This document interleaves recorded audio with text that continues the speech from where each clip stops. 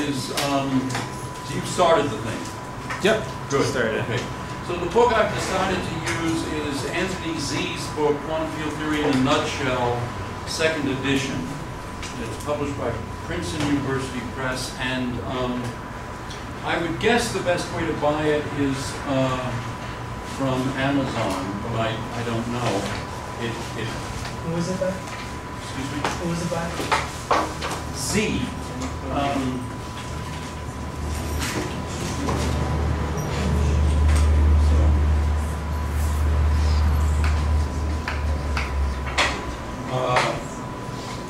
And so it's, I mean, you could sit there as long as you don't get your head in front of the camera. All right, so I put the first chapter on the web page as a PDF, and then you'll say, what is the web page? I sent it to Kathy Webster. Let me guess what it is. In fact, I've got an iPad here. I should be able to confirm the guess. So, or better yet, does anybody have a laptop sitting? Yeah. You've got one there? Is that? Yeah. Okay. So let's see if this works.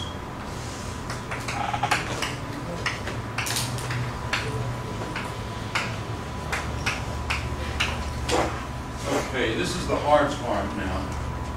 I think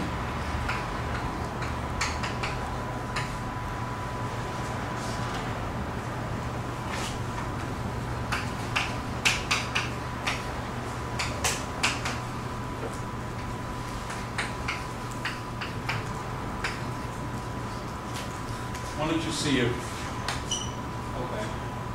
Hold on. I need to log on the global stuff. I don't know. You can go directly to this. You don't have to go on to any Lobo thing. No, I'm saying I'm logging on to Wi-Fi. Oh, that's right. Wi-Fi.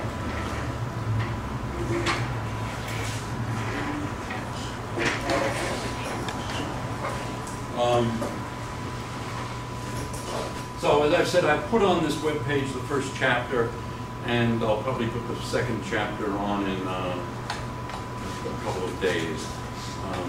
Yes. You can so this works. Yes. And I can see the first chapter of PDF file. Right.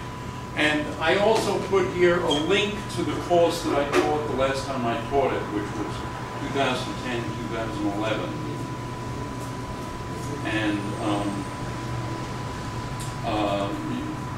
I taught it differently then. I based the course mainly on Weinberg's book, but I think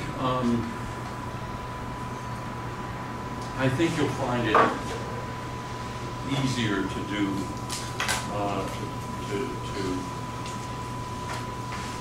I think it'll be a better learning experience for you on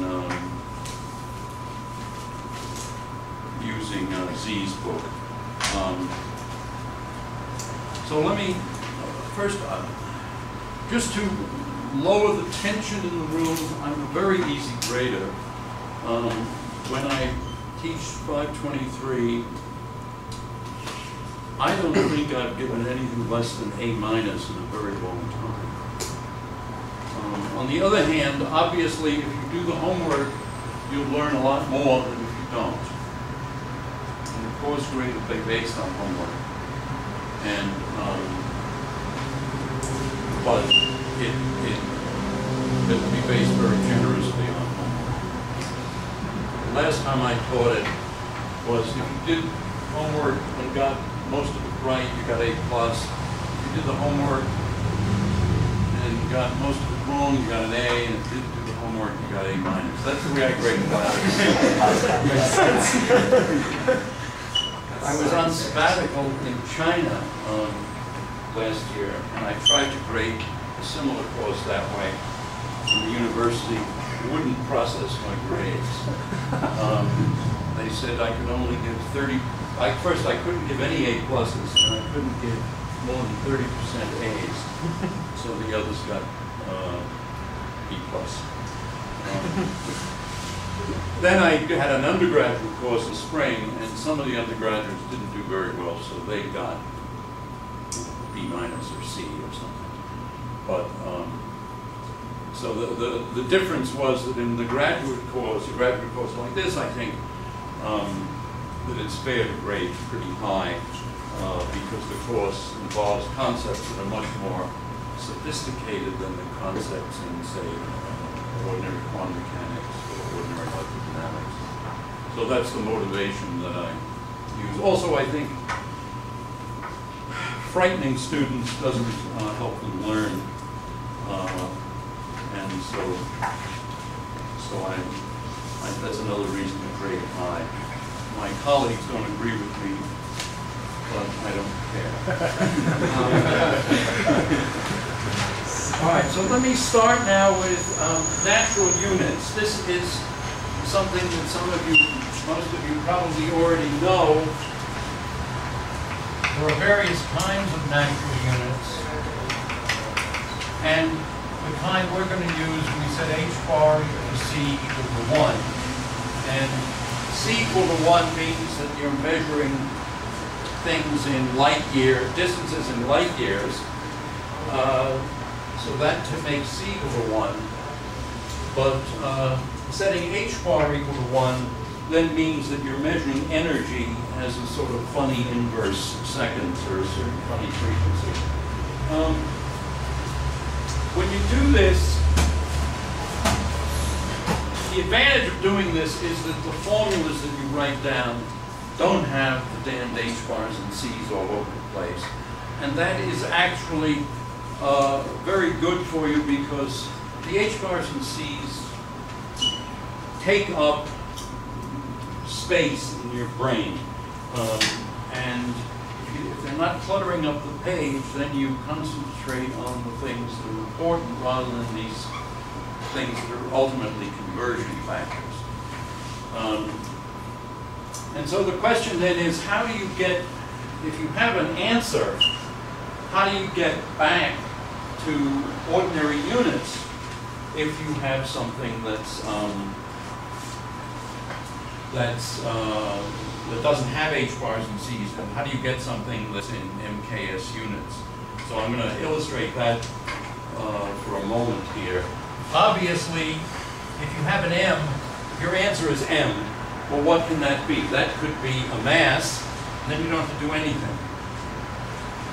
Or it could be an energy. So then you just multiply by c squared. You see, you can take any answer and you just sprinkle it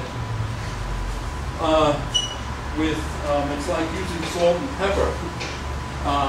You just sprinkle it with h bars and c's until the taste is right. Okay. And so there it's an energy. And you might have something that's 1 over time. Well, this is a frequency. And if you multiply by h bar, then h bar over time, this can be an energy. Or in particular, if you have an angular frequency omega, h bar omega is then an energy. Another example, 1 over m. You can think of this as a length. And the way you make it a length is you multiply by h bar and divide by c. And the way you think about this is that if you multiply by yet another c, you get h bar c over m c squared. And let me see, do I have this right? I think so. So yeah, h bar c is oh no, this is a time. Sorry, I've made this into time. This is a time. Because h bar c is energy times time, and I'm dividing by energy, and so I've got a time. This, on the other hand, is a length, because what is it? It's, let's go back to it's h bar c.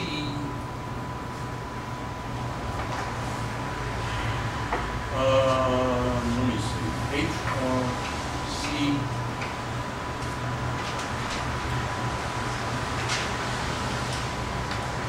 Yeah, because it's action I over.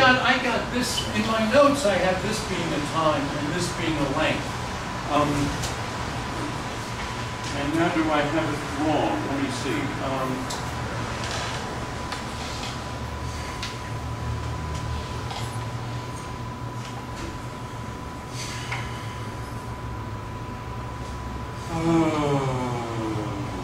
No, because that's h bar is action, Excuse me? so mc's momentum, so it works out. Yeah. Yeah. That's right. This is that's right. H bar itself is action. So this is erg seconds. Good. Okay. So this is erg seconds, and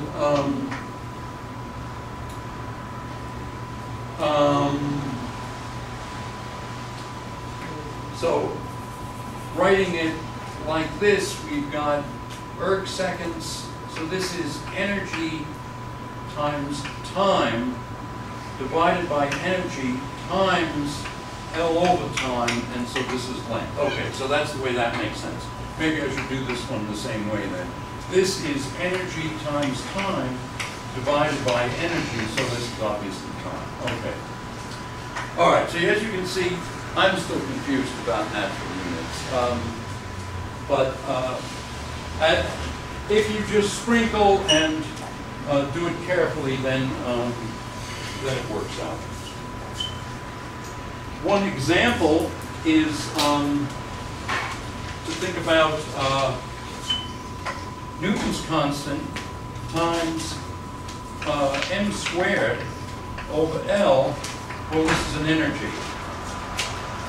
And so consequently, if you have the units of G are energy length over m squared, and so if you take 1 over square root of G, but divide by h bar c, and so h bar c is erg seconds, this is energy distance. So the units of this are 1 over square root, and then we've got EL over m squared, and now this is energy distance, so this is EL, and so this is altogether 1 over the square root of 1 over m squared, so this is altogether m. So this is, in fact, what's called the Planck mass.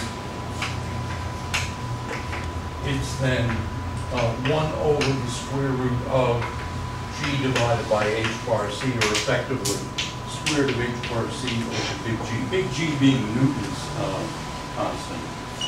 And this thing has, this is now in units of mass, and so this is, let me just write it as 1.2 times 10 to the 19th GeV over c squared, or 2.2 10 to the minus 8 kilograms, or about 22 micrograms. So the Planck mass is much, much heavier than an ordinary elementary particle. So that's an illustration of natural units. You can, as I said, if you sprinkle it with h bars and c's, and you can sprinkle because they're just one. And so you just season with h bars and c's until you have the units right, and then you go back to MKS units and you get whatever it is you want. All right, now Z's units aren't quite the ones I would have used, although they're ones that, well, as you know,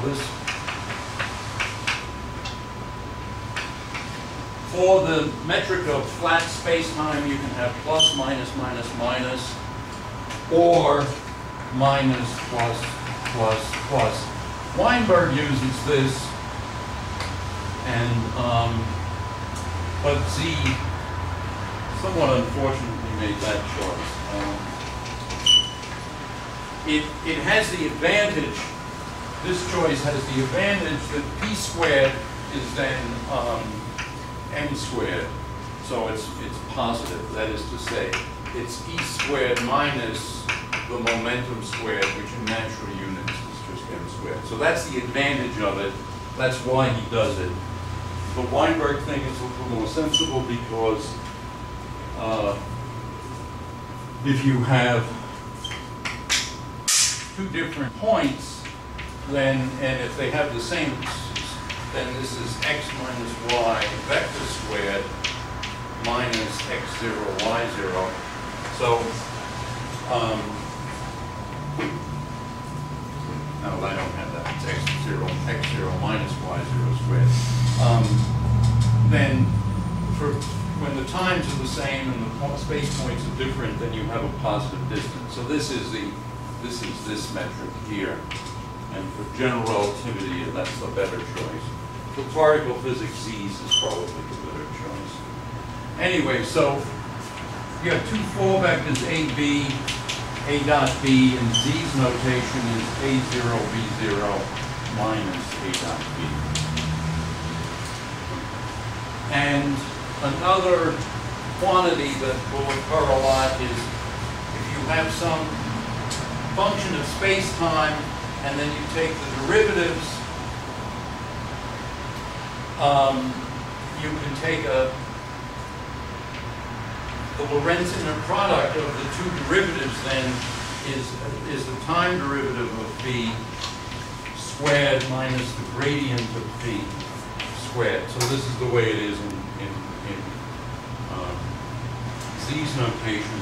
And sometimes this is written as, let me see, well, you can also write this in terms of this space-time metric as A to AB, dA phi, dB phi. I sometimes try to use Latin rather than Greek indices because we're not Greek.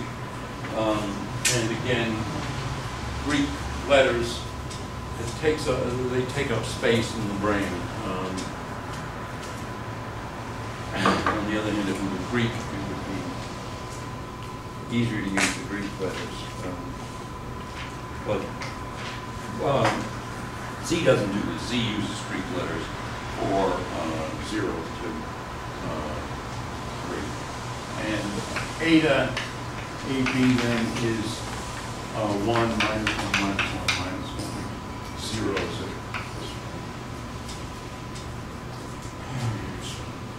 okay, so these are the initial remarks. I'm going to now start follow Z's treatment of path integrals. First, in the very simplest context of quantum mechanics, and you probably have seen this, but how many have seen path integrals? Okay, sort of some, but not all. It's a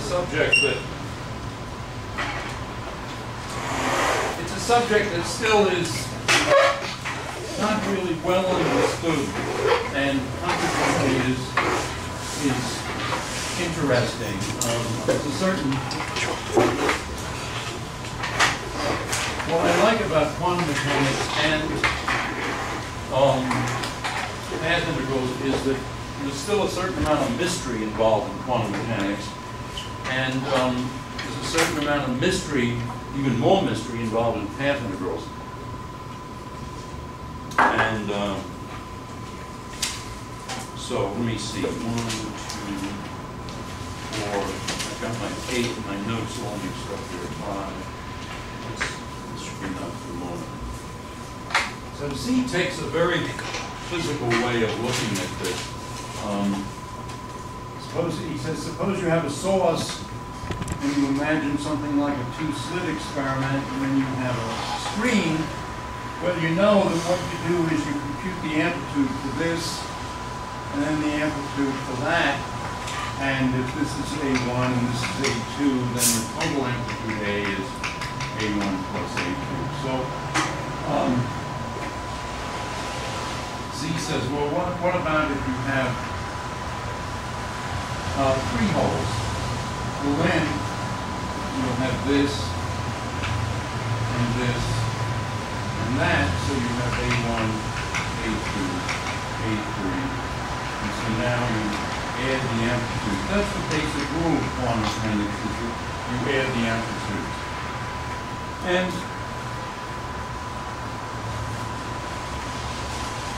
you can next think about a more complicated situation where you have,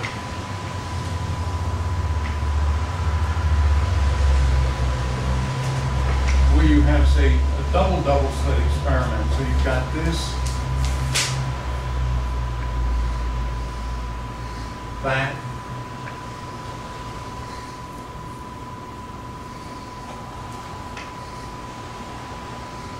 so you basically got 4 different amplitudes, and so the total amplitude is A1 plus A2 plus A3 plus A4. So that's the way of thinking about it. And now you can imagine, well, what if you had even more holes? You start putting all kinds of holes here, and pretty soon all you have is the source and the screen.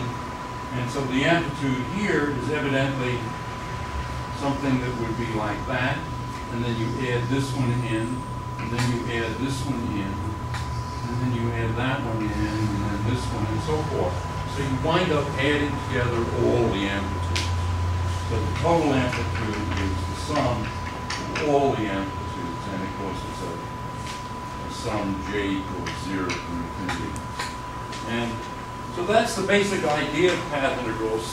I think it occurred first to Dirac. In fact, it's really amazing the number of things that Dirac invented.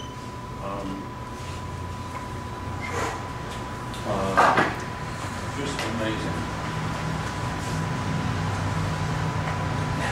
Anyways, and moreover, he in fact did have this basic idea of path integrals. He didn't do a great deal with it. He just sort of formulated it, and then Feynman, and in fact, Feynman in his PhD thesis started to develop path integrals seriously. And, so that's something that's very humbling to think about, that his PhD thesis that he developed path integrals.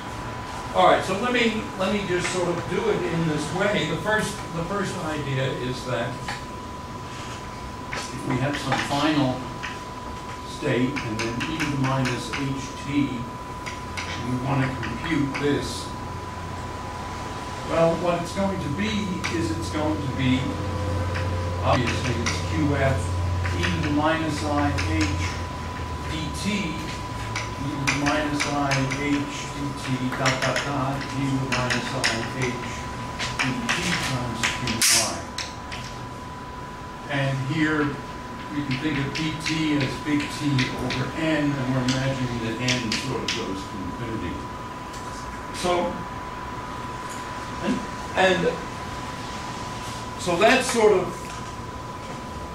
obvious and kind of trivial, but it becomes less trivial when you write this as a product, j equals 1 to n minus 1 integral dqj. And now we've got qf e to the minus ih dt qn minus 1 qn minus 1 e to the minus ih dt qn minus 2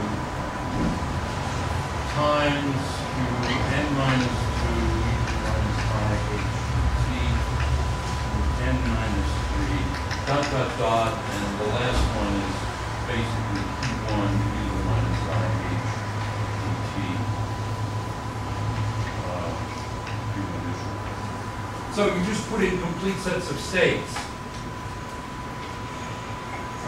And in fact, the notation for putting in complete sets of states is also something Dirac invented.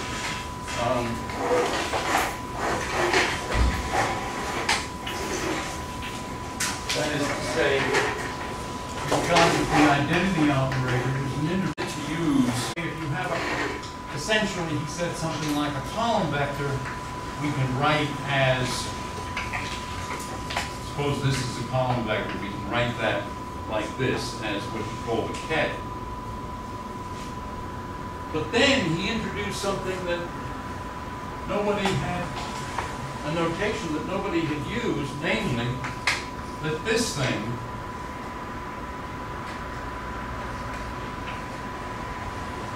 is a bra, V, and in fact it's this vector complex conjugated is this bra.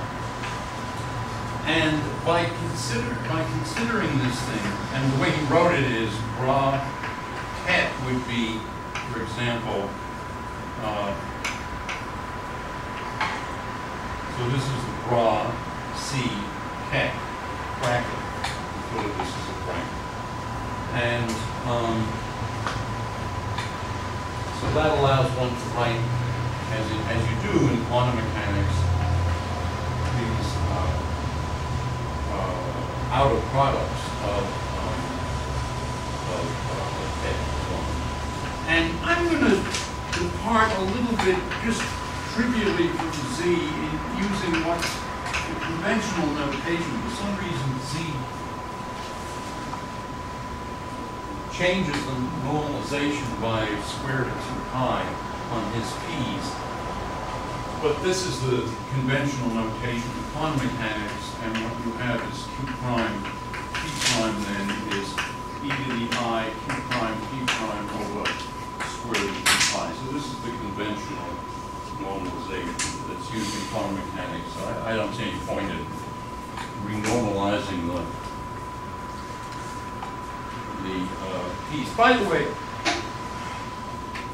I forgot to invite questions. Anytime you have a question, just shout out a question, okay? And in fact, I forgot to bring chocolate. I usually give people chocolate if they ask a question, and I've got the chocolate in my office. Let me go get it. So just think about this. So I've got the chocolates, and now if you want to ask a question, you get a chocolate. The first time I did this, the first question was, what kind of chocolate? And, What if I ask, can I get a chocolate? okay, so let's see. Let's just notice how all this makes sense. Namely, our normalization in q prime q is delta q prime minus q. And you guys have all used delta functions, right?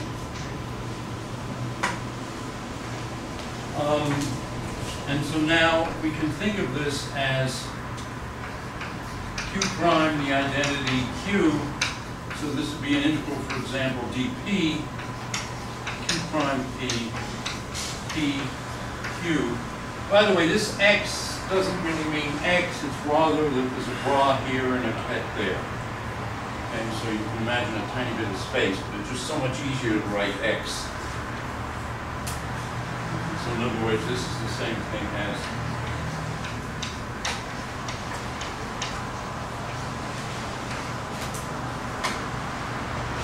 but it's easy to write x as long as you don't have an x in the formula. All right, using this expression, this is equal to an integral dp over 2 pi e to the I q prime minus q times p. And of course, this is an expression for delta of q prime minus q. Okay. Let me just remind you of something.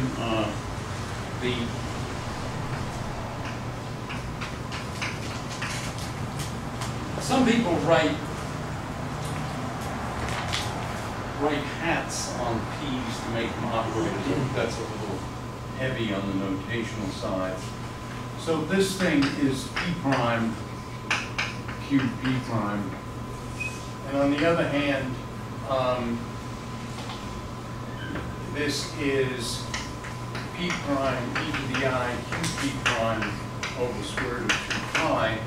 And now we see that this is 1 over I dpq of q p prime. So this gives us the identification of p with 1 over I dpq, or if we put back in h bar, p is h bar over I, h bar over I d by dq. So you see what our notation is consistent. All right, so now we're going to try to do the path integral for the simplest case. And in fact, I think this is one of the clever things about Z's book is that his first path integrals, he sidesteps one of the theoretical complexities of path integrals by considering the path integral for a free particle. Any questions? Remember, I've got to play chocolate.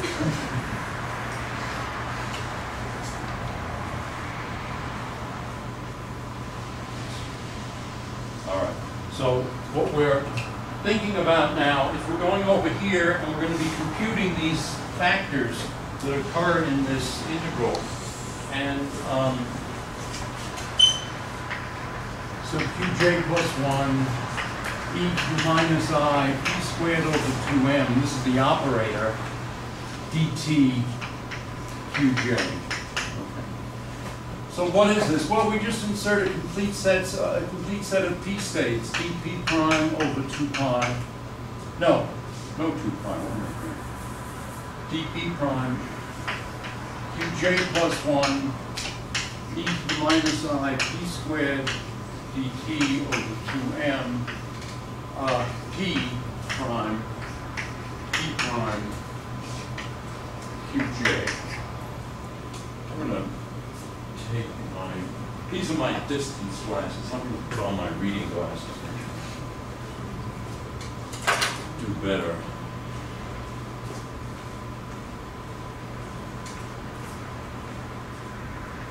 And so now we remember this formula here.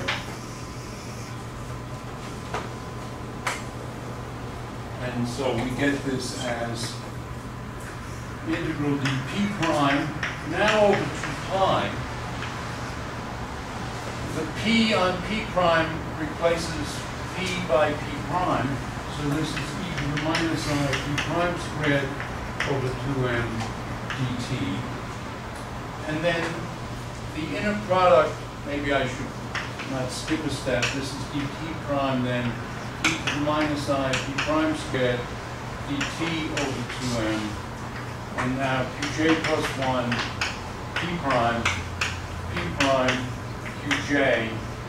And now I'm saying that this, we just have two factors here, and this is e to the I qj plus 1 minus qj times p prime.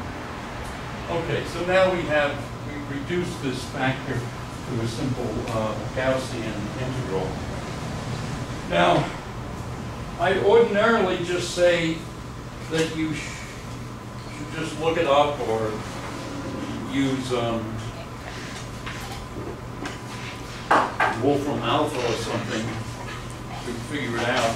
But because Gaussian integrals are so important in physics, I'm going to go through the elementary mathematics now.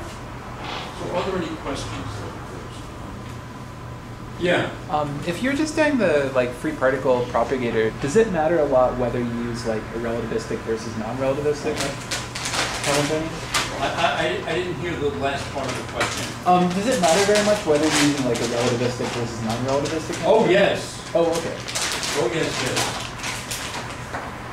All right. So.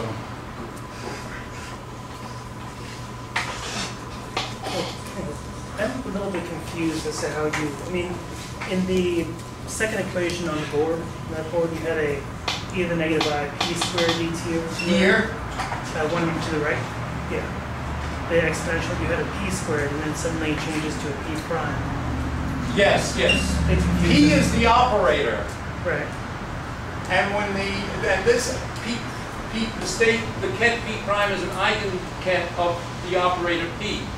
So in other words, p prime is equal to p prime p prime. Just as q, the operator on qj, say, is qj times the state qj. Okay?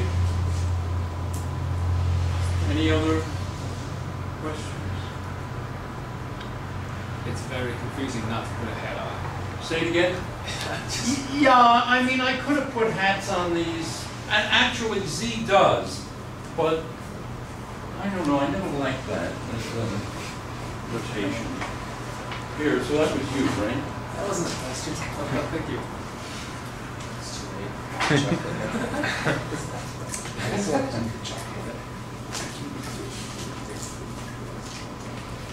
All right, so let me just give you a couple of, I'm going to say some simple things about Gaussian integrals.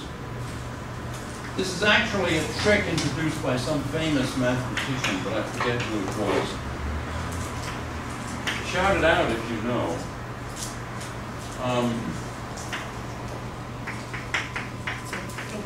So you consider this Gaussian integral, and if you want to do this Gaussian integral, what you do is you write g squared is integral dx dy e to the minus a half x squared plus y squared. And now you notice that this is an integral over the whole plane. And so this thing is an integral 0 to infinity 2 pi r dr e to the minus r squared over 2. And now you notice that you set w equal to r squared over 2, so dw is r dr. And so this is an integral 0 to infinity dw e to the minus w, but there's 2 pi left over, so this is 2 pi. So this original integral here is square root of 2 pi. All right, so I've used up all the blackboard there.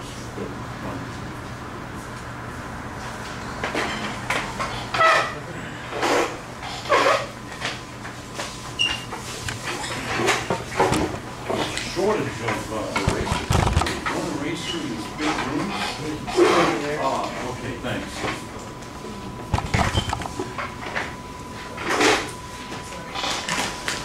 That's worth the chocolate.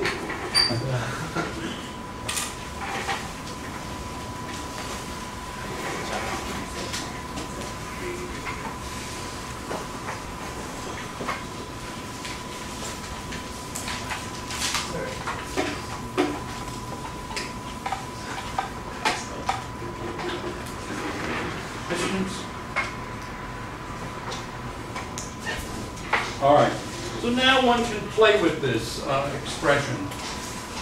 In particular, if you just shift x by, say, b, you get e to the minus a half x minus b squared dx. This is still square root of 2 pi. On the other hand, it's also equal to e to the minus b squared over 2 times an integral e to the minus a half x squared plus dx. And so we have the rule with minus infinity plus infinity minus a half x squared plus bx dx is e to the b squared over 2 times square root of 2 pi. These are, I don't mean to say these are profound results, but they're used so much in physics that it's worth seeing how simply one can derive them.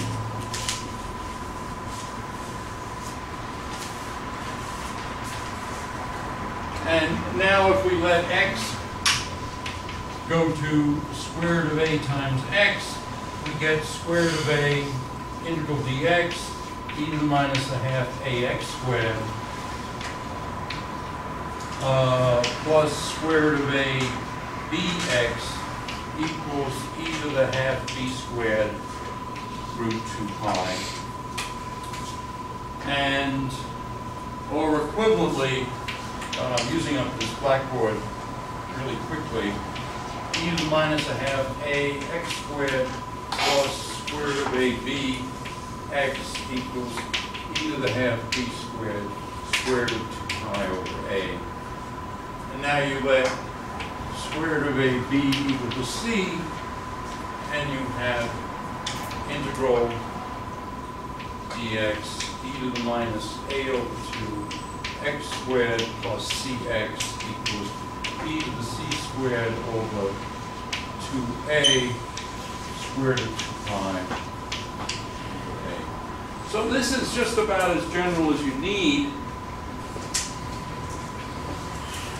But now I'm going to make a couple of changes of variables.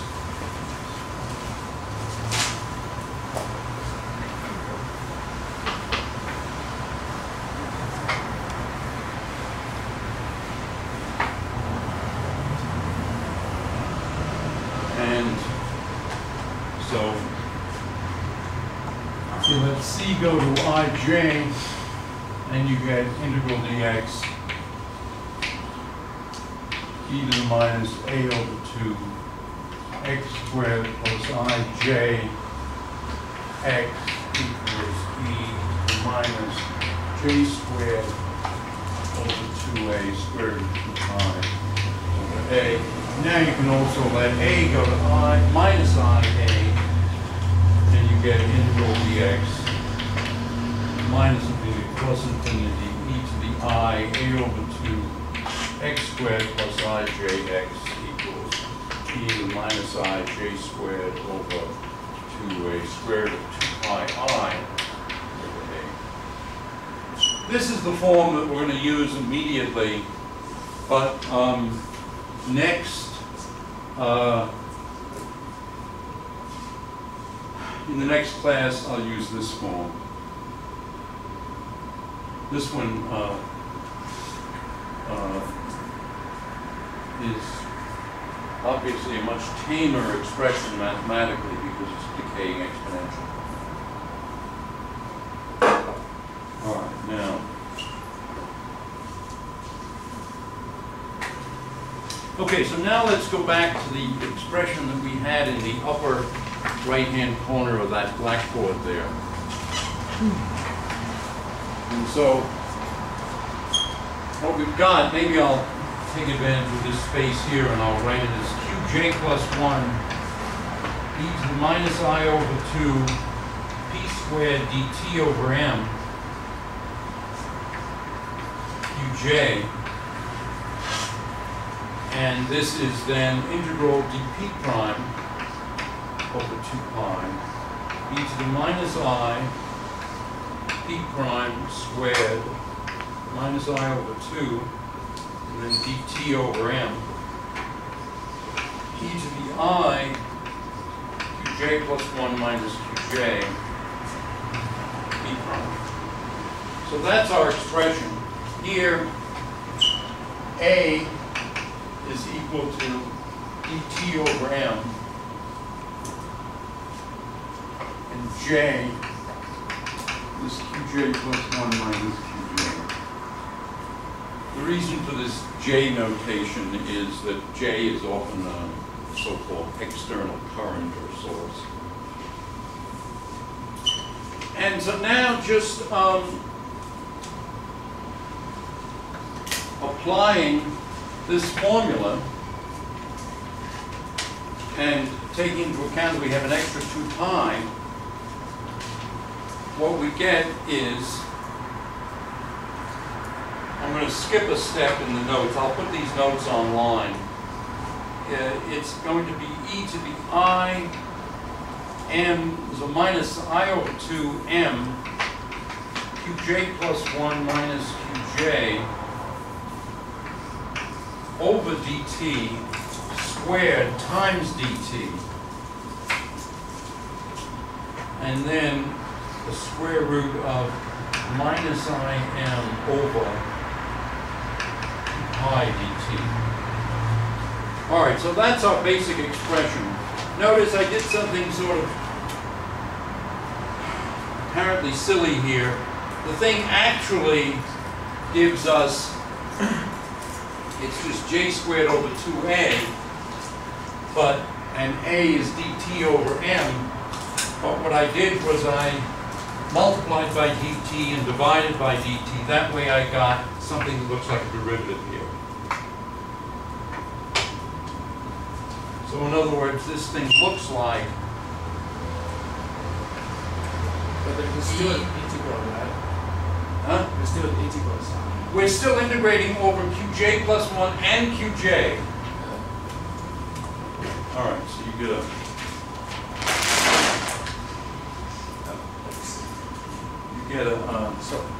so this is e to the I, m over 2, it's effectively q dot squared dt, and then this overall factor minus I m over 2pi dt. So that's what this individual thing looks like. If we make this identification of q dot, say, if we want, we can say q dot is qj plus 1 minus qj over dt. It's q dot at this particular point in the trajectory.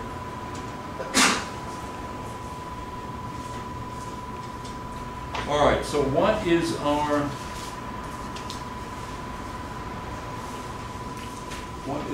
expression then?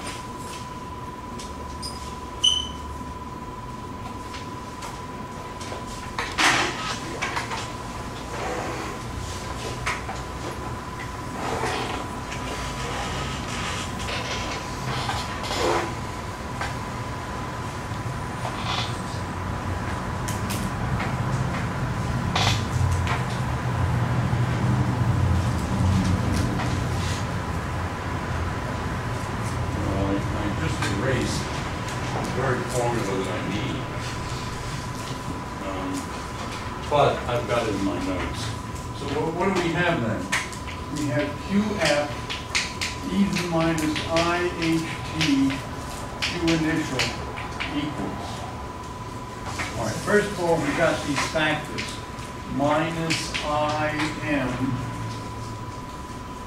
and 2pi dt. By the way, sometimes I'll use this board over here. This dt is equal to big T over n. The number of subdivisions. So we've got this to the n over 2. We've got a product k equals 1 to n minus 1 dqk. And then we have e to the I sum j equals 0 to n minus 1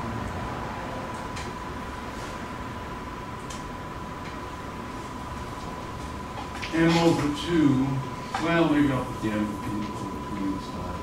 M over 2 qj plus 1 minus qj over dt squared dt. Now, what we're going to do is we're going to set this whole thing here. We're going to call this integral big D of q of t. So our expression then is that this is equal to dq of t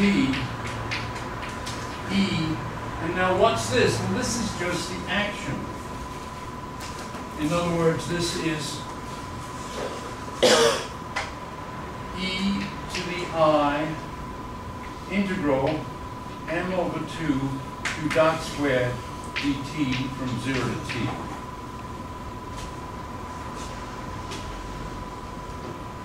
All right, so the way to think about this is that this amplitude, apart from a mysterious factor, is an integral over all functions of e to the action. In other words, this is an integral dq of t e to the I integral L of q dt, or it's integral dq of t e I s q, where this is the action functional, and the action functional is an integral 0 to t L of really q and q dot dt, so I should have written this as q and q dot. All right, so that's the picture that emerges. So do we have some? Yes, a question. What is the physical significance of this result? Hold on, let me put it on. Now what? What is the physical significance? Oh, it's enormous. It's everything. I mean, it's all quantum and it's all classical physics.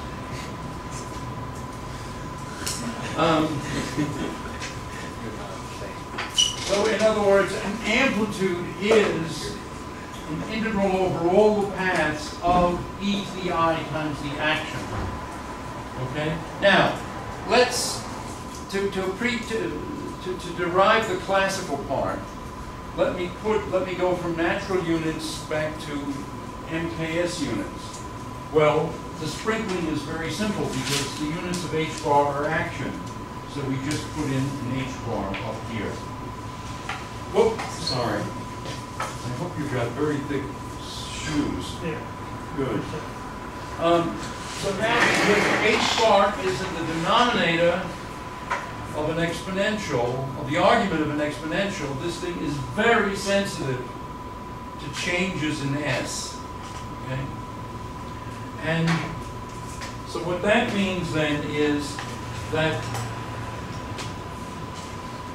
the amplitude here to go from qi to qf in time t will be substantial only if there is one or more paths, q of t, that go from qi to qf as t goes from 0 to big T, such that this action functional is stationary.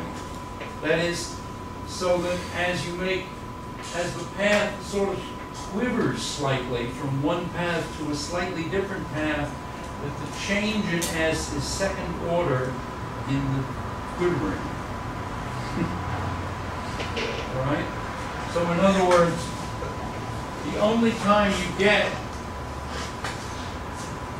a big contribution is when S of Q plus delta Q is equal to S of Q plus something of the order of an integral delta Q squared dt. And that tells you then that the trajectories are big only in this case, but this is the same thing as saying that the variational derivative of the action function with respect to q of t is 0, and this thing is the same thing as Lagrange's equations, which here are fairly simple. It's just q double dot equals 0. So it moves at a constant speed from 0 to from time 0 to time t from qi to qf. Well, there's always a trajectory that does that classically, non-relativistically. But of course, if you went to a relativistic situation, it wouldn't be. Yeah. So wouldn't it not be just like quite as sensitive as you would think because of the I in the exponential? I'm sorry, say it again? You're saying it's very sensitive to the change in the action because of the exponential, but there's also an I. Yeah. So that makes it super sensitive because you see, if you change S over H bar by pi, you introduce a minus sign, you get complete cancellation. That's the sense in which it is sensitive. In a little while, maybe at the end of this hour or on Wednesday, I'll do the case where instead of computing this amplitude, we take away the I. Then it's just a statistical mechanical factor, e to the minus h times something, like e to the minus h over kt. Then we'll have an e to the minus something like s, but it will actually be energy. And then we'll have a somewhat different argument. But the I accentuates the sensitivity because of this cancellation. And notice that this also tells you when quantum mechanics sets in. Quantum mechanics sets in when you're dealing with processes whose action is so small that they often, that when you make a change in the process, S doesn't change by pi, or S over h bar doesn't change by pi. It only changes a little bit. So then you're in a total quantum regime. If I can remember right, in classical mechanics, the path with the minimum action is the one that something would take, you know, as like a trajectory, Right. or something like that. So, Right. So the thing that makes the quantum in here though, stationary is the is whether there's available a path of stationary action. but I mean, in here though, other paths seem to actually have a bit of amplitude, although. Yeah. But they have neighbors that cancel them. Let me say that I actually got. I forgot about the interference. I skipped a concept, so it would be good for me to go, but it was prompted by your question, actually.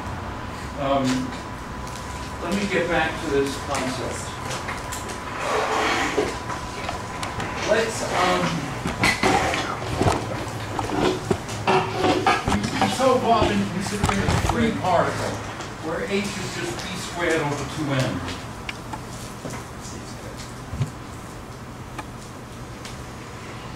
So now let's go to h equals p squared over 2m plus b of q. So now what we have is q of j plus 1 e to the minus I h dt qj.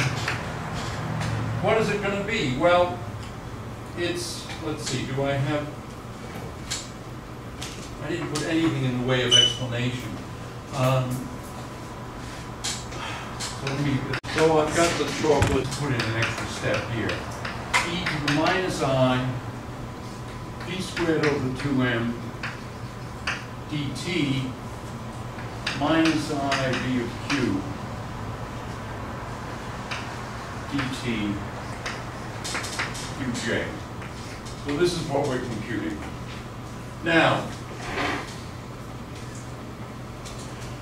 what we're imagining here is the dt is so small, we're taking the limit as dt goes to 0. dt is so small that we can write these two things as like that. In other words, as a product of the two exponentials. That's because the dt is so super small. The difference here is of order dt squared. Now we insert a complete set of states, p prime, and we integrate. And now you can see what happens. This factor and this factor, the only difference is this is qj. So we get our old formula, which is integral dp prime over 2 pi e to the minus I p prime squared over 2m dt. And then we get plus I qj plus 1 minus qj p prime.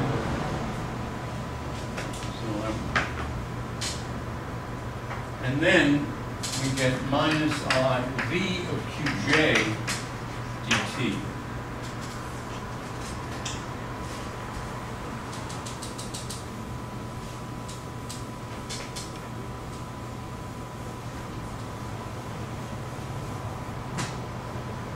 Okay, so this is the expression now. Now this is the integral that we did before over p prime. There's no p prime over here, so we get the same expression, namely minus I m over 2 pi dt to the 1/2, and then e to the I qj plus 1 minus qj over dt squared m over 2 minus b of qj minus I b of qj dt. So that's what the individual terms are, but of course we have all of them here. In other words, we have to have, we have the whole product of these, right? You understand? So now putting together, what we get is that this amplitude q of e to the minus I h t qi now is integral dq of t e to the I s of q, where now s of q is again 0 to t L q and q dot dt, which now is an integral dt 0 to t m over 2 q dot squared minus v of q.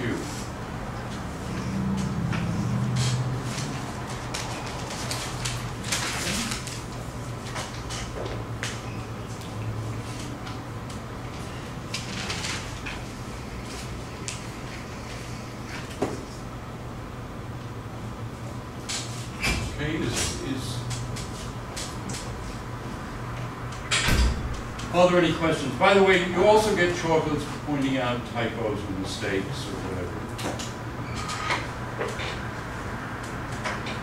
Yeah. You're missing an integral, I think. Say it again? I think you're missing an integral on the topmost line on that word. It's the product of all yes. integrals. Ha! Thank you. That's in these three chocolates. Hey. Great job.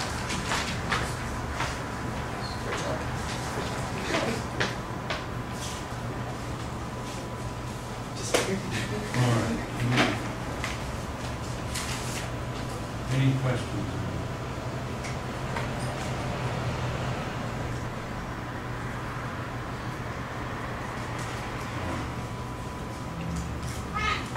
Okay, so now to get back to what you were saying, what's physical? Well, as I said, this, when will the amplitude from Qi to Qf be substantial? Well, only if, when we put in the h bar, this thing is stationary.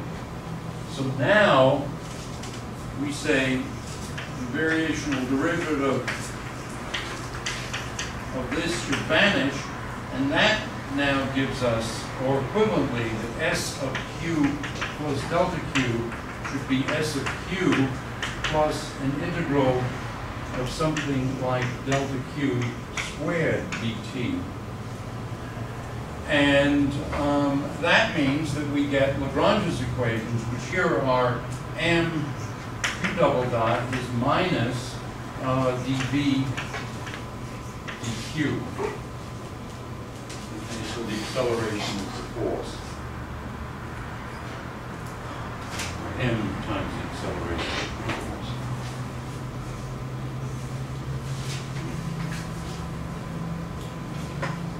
By the way, I'm going to put a couple of I've just finished writing a book, big mistake, on mathematics for graduate students in physics, and I'm going to put a couple of chapters on the web page.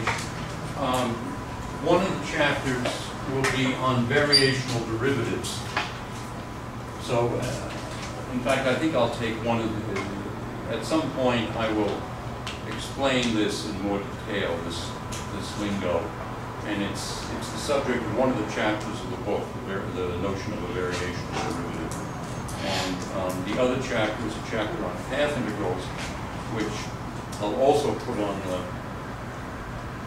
web page. And you shouldn't think that you have to master the chapter on path integrals. Certainly not at this point.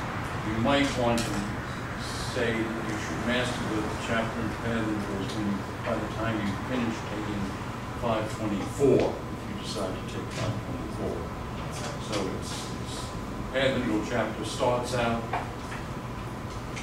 just as I'm doing now. It starts out simply, but it keeps going until it gets into things like ghosts.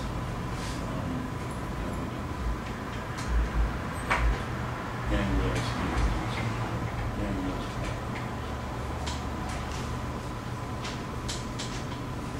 me just check the time. So we've got about 8 minutes left.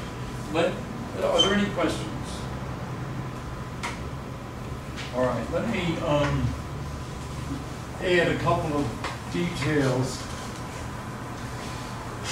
First, the statement. This thing here. You may say this is a little bit wacky, and because when you think about this thing, it really dt is t over big N. So this is something like minus I m n over 2 pi t raised to the power n over 2. So this is really, really bizarre. It's a factor of I times a number that's going to infinity raised to the power of infinity over 2. So this is really, really bizarre.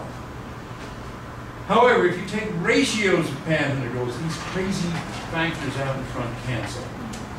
And in particular, if you are considering e to the minus ht, then not only do they cancel, but it makes enormous sense to take ratios of path integrals. So I'll explain that on Wednesday or in a later lecture. But that's one way of taking the really of calming the most bizarre features of path integrals. Anyway, all right. Let's first imagine this. Suppose we have a final state and an initial state. And what's that? Well, that's dqf, dqi, fqf, qf e to the minus iht, qi,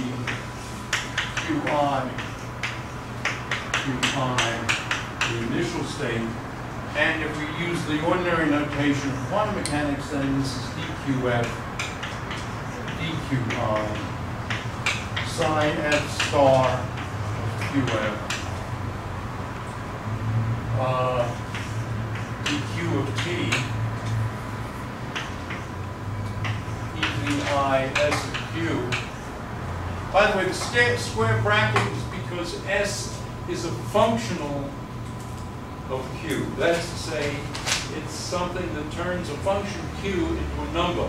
It's the action of the process q of t.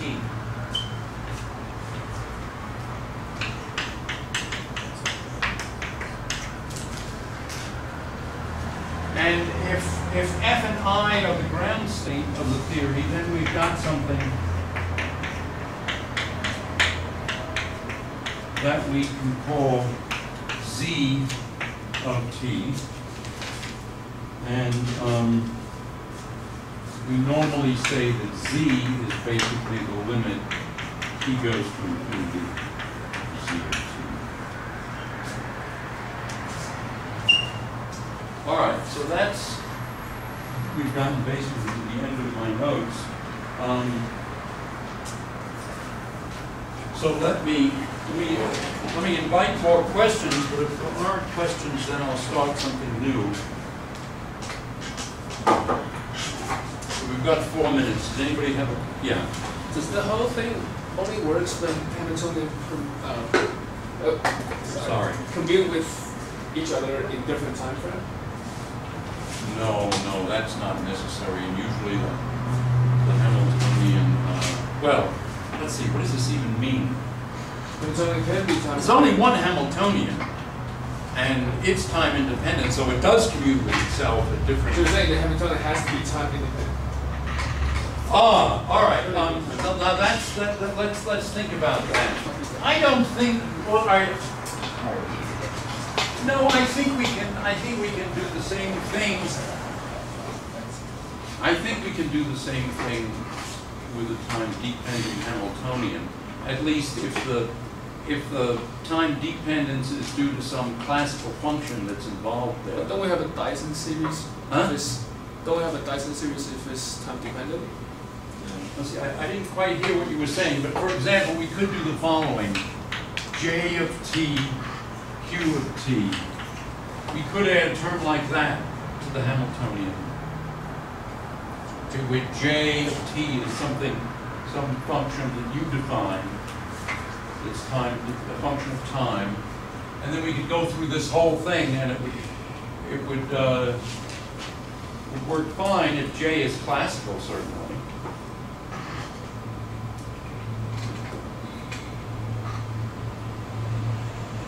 And that's the normal case in which a Hamiltonian is time dependent. We throw in some classical term that we vary, right?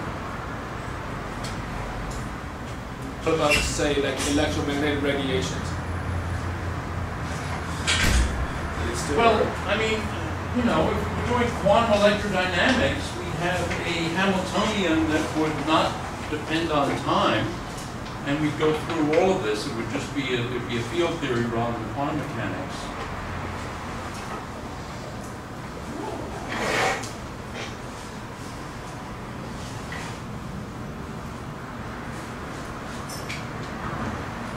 Let's see. In a sense, that's two questions. So we get a second. Too much.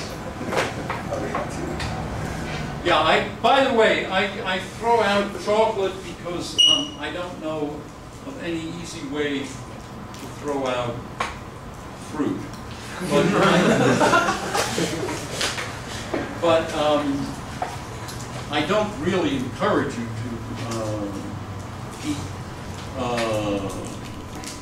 a lot of sugar. It's not good for you. And let me say something else. The worst possible thing is to smoke cigarettes. For God's sake, don't smoke.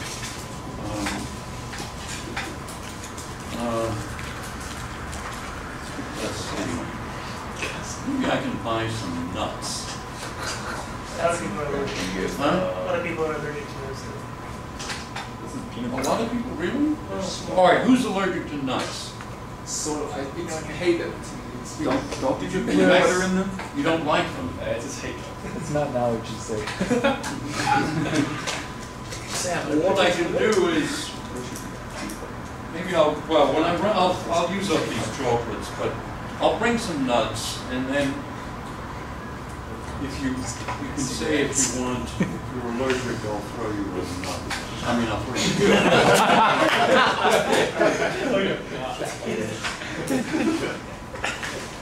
All right. Any more questions on this? All right. I think you'll find Z's book. I hope you find it fun to read. Z has somehow the idea in his head that he's written it simply enough for an undergraduate to understand. I think he's nuts. It's like Feynman's introductory physics books. They're great for postdocs, but not so good for freshmen in physics. So Z's book, what you should do as you read it is mark the places that you find confusing and then ask me in class, and I'll try to explain those things to you. This isn't for candy. This is a non-physics question. Is it in a bookstore? No, it isn't. I've been at war with the bookstore for about 20 years.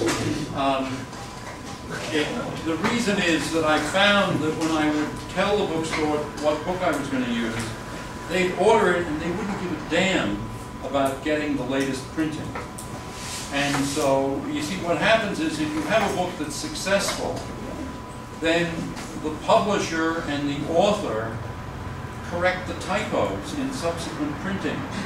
And so when you get to the latest printing of any given edition, you have a book that's relatively clean. And I was finding that the books that the bookstores were selling, for example, there was a book on mechanics, Goldstein's book on mechanics. I don't know if it's still popular, but it was then for many years. And I had a copy that was 7 years old, and it was more recent than the one the bookstore was selling. And so for that reason, I tried to get the bookstore to order the latest printing, but they didn't even have a space on their form, which of course was computerized and therefore perfect. But they didn't even have a place on their form to put latest printing.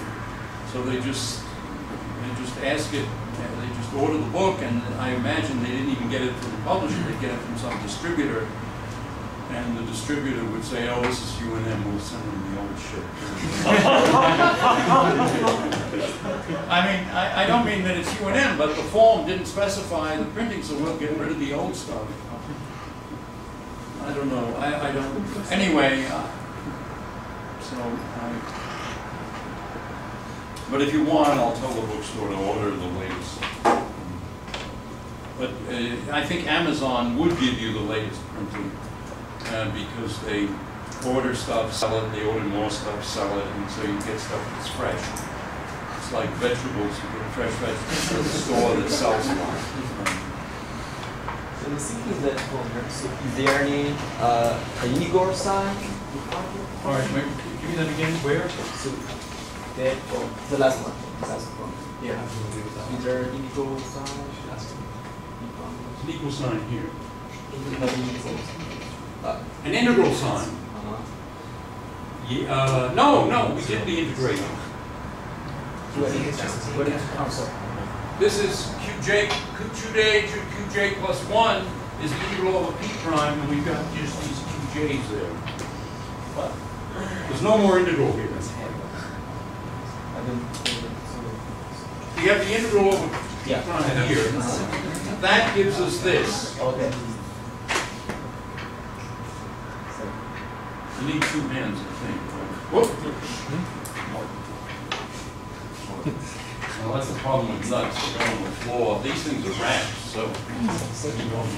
All right, any other questions? Or we just...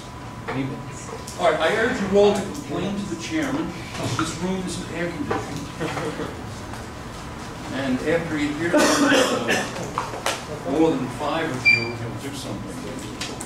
All right, so.